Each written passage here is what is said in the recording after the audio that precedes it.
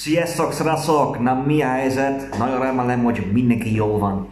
Itt vagyunk a nagyon szép Budapesten, és azért ez a videón fogunk csak magyarul beszélni. Na, azt biztos hallottad, hogy nem vagyok magyar, szóval az vicces is lesz. Ez a videón fogunk felhangolni egy akusztikus gitár csak fülével, majdnem fülével.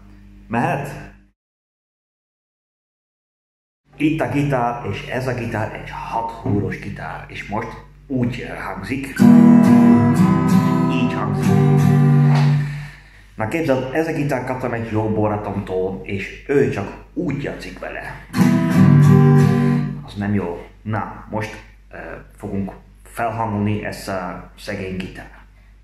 Oké, az első lép az lesz, hogy ez a E húr csak jó. Szóval szabad felhangolni ezt az úr egy kis gép, vagy zongarával, vagy valami mással. Aztán iszunk egy kávét, jó? Rendben, a következő lép az lesz, hogy most játszunk egy flageolet, az 5. pozíció, ez a E húr, ez a E húrnak, az úgy hangzik. És akkor lesz egy szabad kéz. Aztán játszunk egy flageolet, a 7. pozíción a A húrnak. Az úgy hangzik. Na, az nem ugyanaz, ugye? Na, most ezt tudunk csinálni egy kis tempóban, hogy 1, 2, és akkor lesz felhangolás. Szóval 1, 2, felhangolni. 1, 2, felhangolni.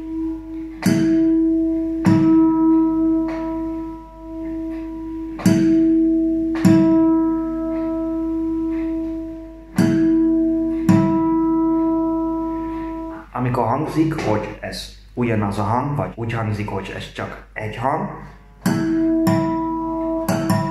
az a két húr együtt, amikor az hangzik, hogy ez csak egy hang,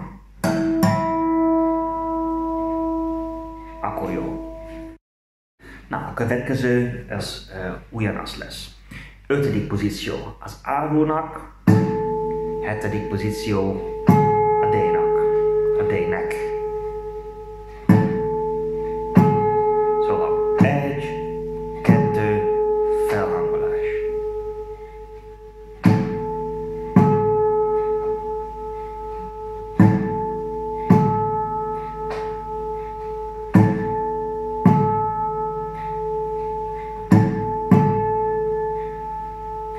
Jó? A G is így lesz. Szóval 5. pozíció a D-nek,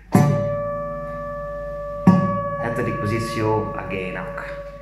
G-nek, G-nek.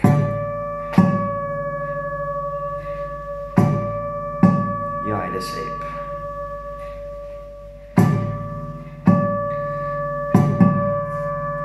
Na, amikor úgy hangzik, hogy valami dobol benne,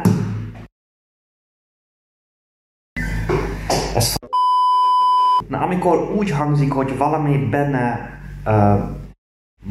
mozog.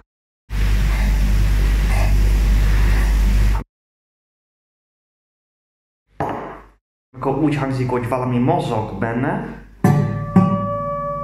hallod? Akkor azt jelenti, hogy közel vagyunk, nem vagyunk messze. Na, ez pont egy hang most, szóval ez jó így. Na, most jön a B. Az nem H. Nincs H, ez B. Ez egy kicsit más működik. Játszunk egy 7. pozíció E flageolet. Az úgy hangzik, mint egy B, aztán a B húr csak úgy. Szóval 1, 2, felhangolni.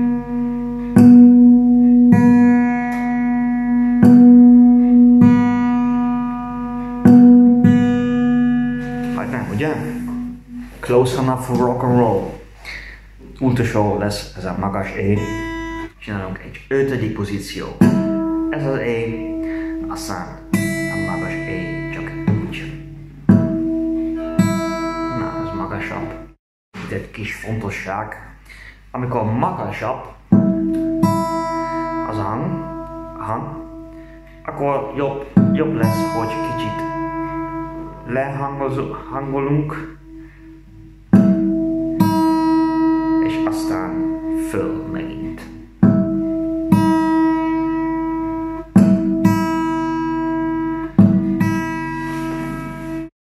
Oké, szerintem most két vagyunk, felhangoltunk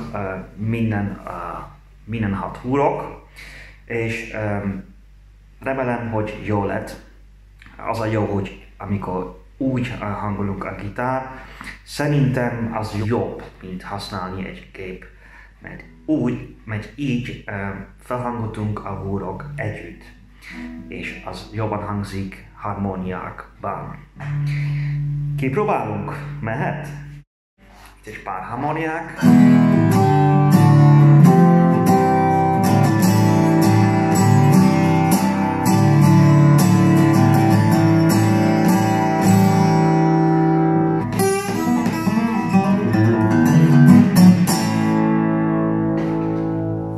Na jó, nagyon remélem, hogy ez segít valakinek. Ha lesz valami kérdés, csak írj a kommentben, de ne legyél egy hülye Tudom, hogy viccesen beszélek. Nagyon vigyázz magadra, és találkozunk hamarosan.